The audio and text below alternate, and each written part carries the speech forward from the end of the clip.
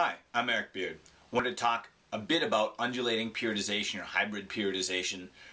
This is going to go along with our Mod 6 assignment for the CalU Integrated Sports Performance Training program that we have. It's going to be connected to the final, but the concepts of hybrid training or this kind of concept of undulating training could be helpful for a lot of different folks. This is a basic overview or an introduction to the concept, and it will help with the application, I think, in many people's trainings approach.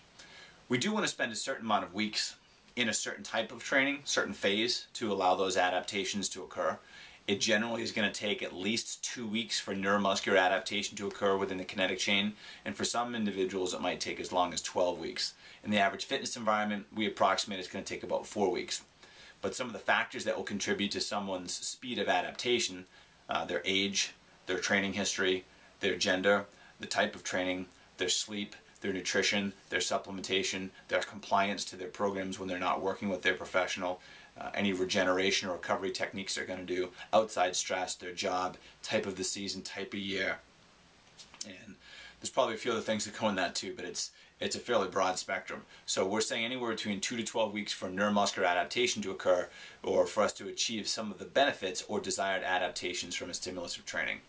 If we're following NASM's OPT methodology, starting someone out in phase 1, trying to achieve stabilization endurance, spending approximately 4 weeks in phase 1, then moving to phase 2 for strength endurance. And in this situation, this scenario, we're going to talk then about jumping up towards power training, talking a bit about training for golf with this particular case study. And we would be spending about 4 weeks in each phase. So we're assuming that we're spending at least 12 weeks with this client first. Doesn't have to be that, but that's the picture we're painting. And then we're trying to peak this individual either for a tournament or for a season. So instead of regressing or reverting back to a specific phase of training for an entire month, since we've stacked adaptation on top of adaptation on top of adaptation for over 12 weeks, we're now going to go to this undulating or hybrid type training where we can hopefully maintain the benefits of these phases of training and then rotate them through on a regular basis. So let's run through a scenario and how this might be applied. For this case, we can imagine that on Saturday is when golf is going to be played, or Sunday, maybe even both days in the weekend, depending on if it's a tournament or just for fun. And this is just a scenario for golf, but this could be applied to 5K running, cycling, you name the sport. So we'd start off the first day of the week. Well, let's go with total body programming, Monday, Wednesday, Friday. We can also put in regeneration or recovery techniques. We can also put in cardio, but let's just assume we're doing a total body workout with core balance and reactive training included with that, following the components of a workout within NASM's OPT methodology. So if they're playing golf on Saturday or Sunday, for this scenario, let's say that we have they've got a tournament on Saturday and they're going to be off on Sunday or doing work around the house or family time, because they're probably not going to be allowed out of the house 2 days in a row on the weekend if they've got a family. So let's just say that they're playing golf. Throw a little G up there for Saturday. Sunday is going to be off. Monday, they're probably still going to be recovering just a bit. Maybe we follow a phase 2 protocol. That would be our strength endurance training from NASM. We could come in on Wednesday, follow a phase 5 protocol. Then on Friday, phase 1. We're going to have greater volume of intensity during a phase 2 program, greater volume of work during a phase 2 program, a higher intensity with a phase 5 program, and phase 1 can almost be looked at a recovery or a preparation day. Minimize imbalances, get some fresh blood flow, work on a flushing, getting any of the toxins out of the body, working on neuromuscular efficiency, coordination, basically preparing someone to excel here.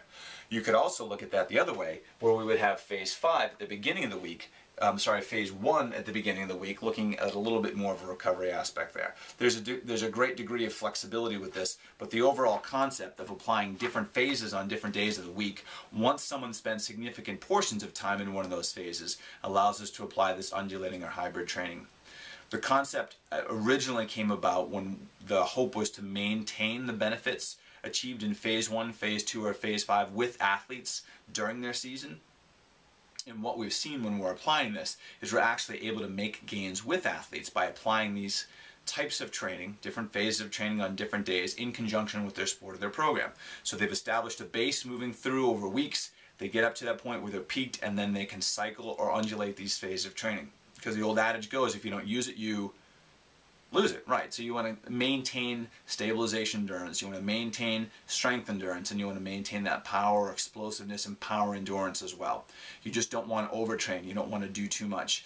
So listening to your client, watching their performance, looking at their resting blood pressure, looking at their resting heart rate, asking them about soreness, looking at their performance during their sport, looking at their performance during their exercise, having them keep journals and logs, measuring their body weight, making sure you're keeping track of their sleep and nutrition, their motivation, making sure that their appetite is staying up, their engagement within their sport, their engagement and willingness to exercise, all these different things that we want to explore just to make sure that our clients are keeping their energy levels up, they're getting enough rest and enough recovery, and then applying these concepts can be a fun way to keep them engaged because it's stimulating, it's a different workout each day, but it's also making sure that we're maintaining the benefits that we've achieved over a period of time and potentially even taking steps with stabilization endurance, strength endurance, and power.